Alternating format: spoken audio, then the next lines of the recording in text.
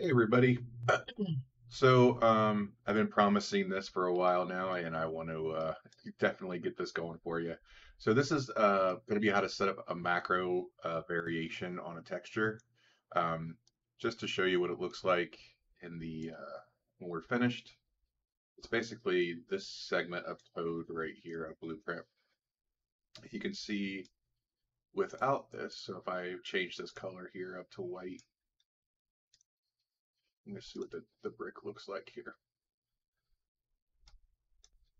You can see that's noticeably tiling like crazy.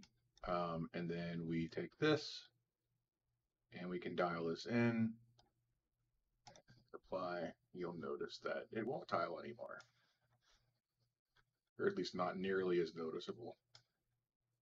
So it's basically this material that's getting multiplied over our brick, which helps. If we go down here, you can see it looks much less tiled. It's a pretty basic setup, so let's go ahead and get started. So I'm going to close this over here. And this is our just straight material. You'll see it's just this. This is just a basic material that you would normally have in Unreal. Color, roughness, normal, and ambient occlusion. And it's got a texture coordinate going into all of the UVs for this. And this is how we can scale this texture. So I want it to be bigger. Let's go like that. Very simple. And texture coordinates, if you just type in text chord texture, it's right here. That's what the node looks like. And it's literally just a UNV tiling node. Very simple. So the first thing we want to do, we're going to cheat. This is really easy to do. So we're going to go up to add and add feature and content pack. And this window will pop up here. We'll go to content pack and starter content. We'll just add that to our project real quick. Let that load. And once that's loaded up, you'll see you've got this starter content directory somewhere right here. And in this, there's a materials. And in this materials, there's this M metal gold. So we're just going to double click on that and bring it up. And you'll see macro texture variation. So what we want to do is copy all of this in this multiply node down here. And we're just going to hit Control C. And then we're going to go to our brick material, which is right here. Control V. And we've got a nice setup already made for us. So basically all we have to do now is pipe our color into this multiply node and put that down into our base color, like so. And you're going to notice that this isn't going to work because if you notice, we've got this texture coordinate node here, and each one of these has got a texture coord in it. So what we want to do is delete these and then just run this up to these multiply nodes. Let me do that again real quick, just so I'm not confusing anybody. So we're going to delete these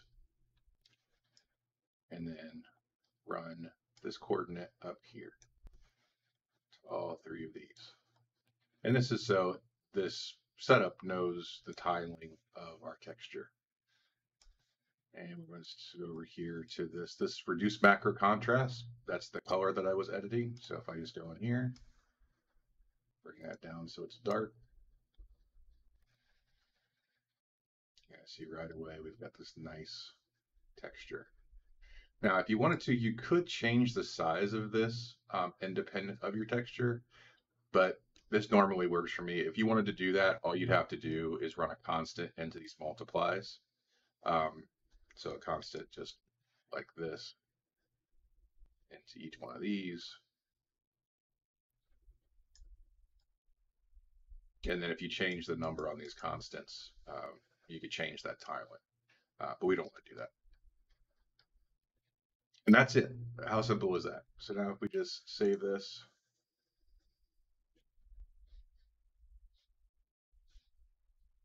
go over to our textures here. Call this street brick, which is right here. If I click and drag, you can see now it's a much bigger brick because I changed the UV coordinates, but you can see that texture variation in there. So this is very noticeable if you use a landscape setup. It's the same thing that you see in a lot of auto materials, is this texture variation. At any point in any of your materials, you can always just, the last step, so if you have a very complex material, you just want to make sure the last step before you get to your base color that you run that in there. And this is basically just for color. It's not for normal or anything like that, because this is used for larger surfaces like the side of a building or something along those lines. Another quick tip that you can do, if I grab all of this, all this material, I just hit Control C, and then I go over to Notepad, and then paste this. This is a material.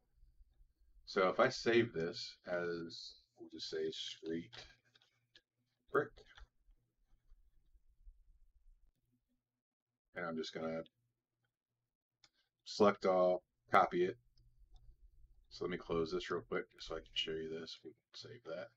So now if I go make a new material and call this brick, clear that filter off. I'll make a new material out here. Call it brick. Sounds banging. Now if I double click into this material, you can see this material is empty. But if I hit Control V, there we go. There's your entire material set up. And this was from a Notepad, a document. And I'm going to go ahead and save this text file and give it to you guys. When you use this, you'll have to make sure your starter kit content is added, and then your base texture, these would all be broken because you don't have these textures from me. You'd have to find a texture sample for each of these, which you would do anyways in a typical environment. So that's pretty quick and easy, but super, super powerful. Once you do it once, you really don't have to mess with it again. All my materials have this built into it. It's super, super helpful. And that's that. Hope you guys learned something. Thanks.